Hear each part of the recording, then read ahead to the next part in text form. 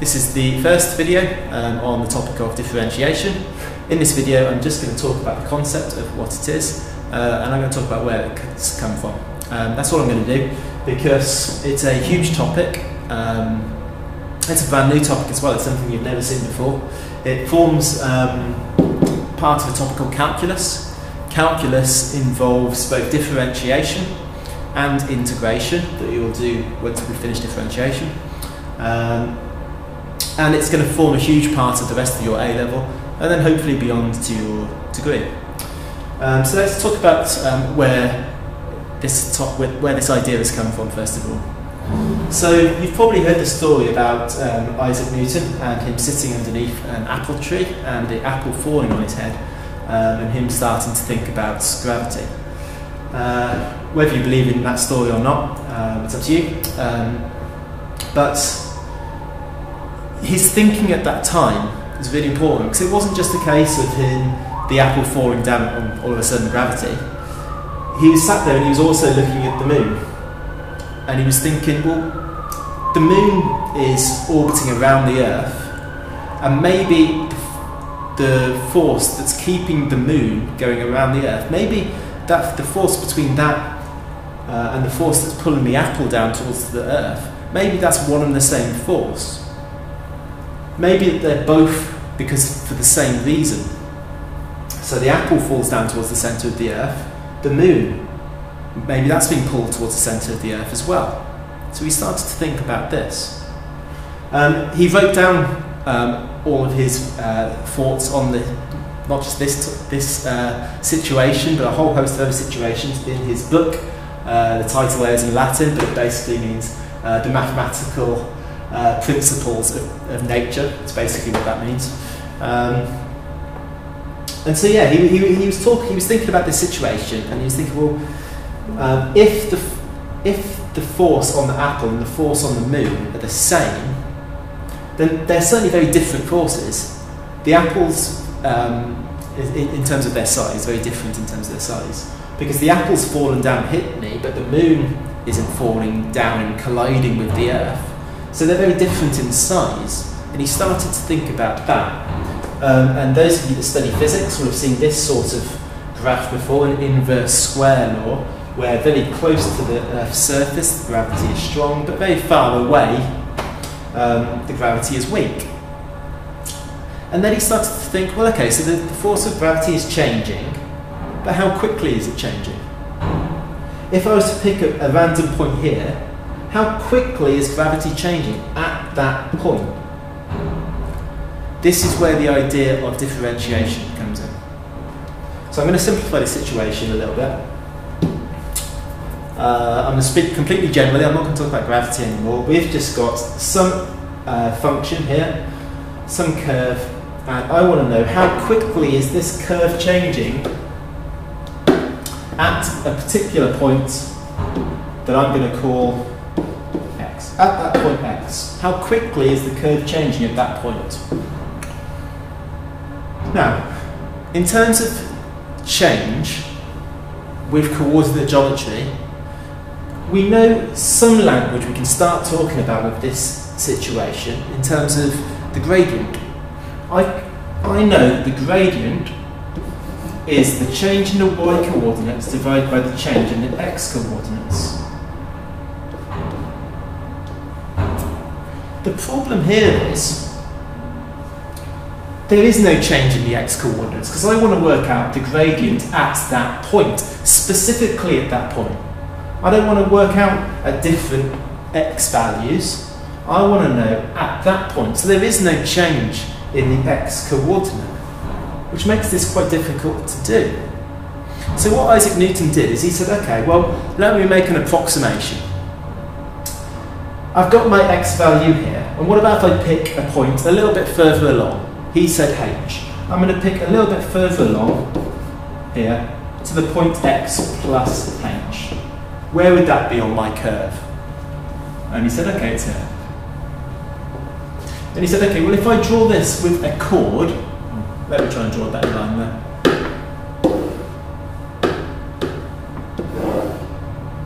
If I join that up, then what's the gradient of that chord. I know it's not exact, it's not going to give me an exact accurate answer, but maybe it'll be a starting point.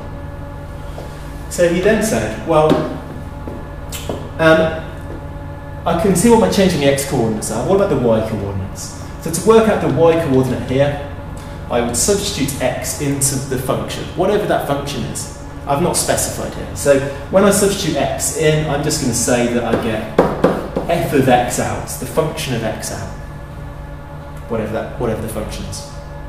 And similarly, the y-coordinate up here, well, I'm going to get that when I substitute x plus h into the function.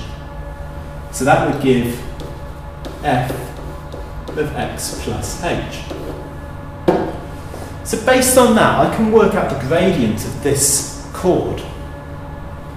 And that would be, so the change in the y-coordinates is f of x plus h minus f of x. And the change in the x-coordinates is h. So this is what Isaac Newton had for his approximation for the gradient at this point. What he then said was, well, this is not very accurate. What about if I make h smaller? What about if I made this gap here smaller? So let's pick, I'll do a different colour. Let me do it in blue. So what about if h was smaller here? What about if I'm looking at these 2 points? Well, then my chord, my straight line, if I worked out the gradient of that blue line, well, that's a little bit better. That's closer to the actual gradient, the change at that point. And then he said, okay, well, that's good. That's giving me a more accurate answer. What about if I make h even smaller? What about if I'm looking at that point there? Then I get an even more accurate answer.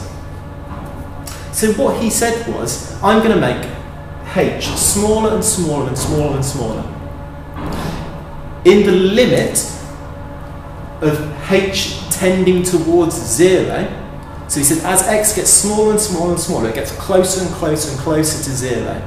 That's what we mean. When we say the limit of h tending towards 0, we mean it gets smaller and smaller and smaller, it gets closer and closer and closer to 0. Then the gradient will get closer and closer to being at the gradient, the accurate gradient at that point. I will no longer get an approximation. As h tends towards 0, I will get the exact gradient at that point. So the way he wrote that down is he didn't use delta y and delta x anymore because this is representing a change in the x-coordinates, and as I stated, we're not looking at the change in x-coordinates anymore. What we're doing is we're looking at the gradient at a specific point.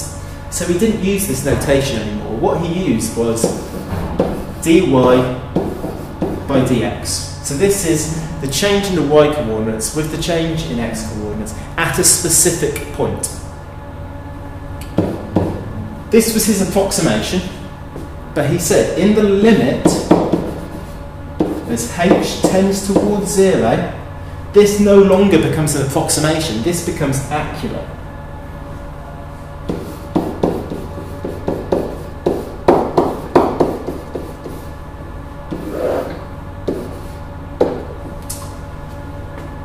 So, this is what Isaac Newton ended up with. This is how he worked out the change in his function at a specific point. This is what's called differentiation from first principles. This is the formula.